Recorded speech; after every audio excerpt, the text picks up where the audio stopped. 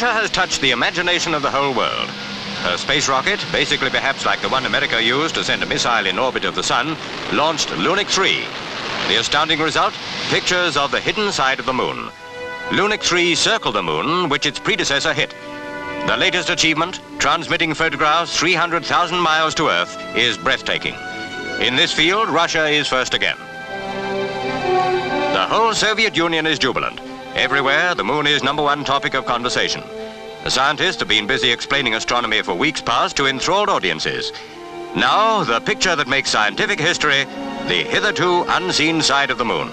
The ring feature #1, Russia calls the Moscow Sea. 2, Astronauts Bay. #6 on the left, they name the Joliot-Curie crater after the French physicist. The whole thing is a tremendous triumph.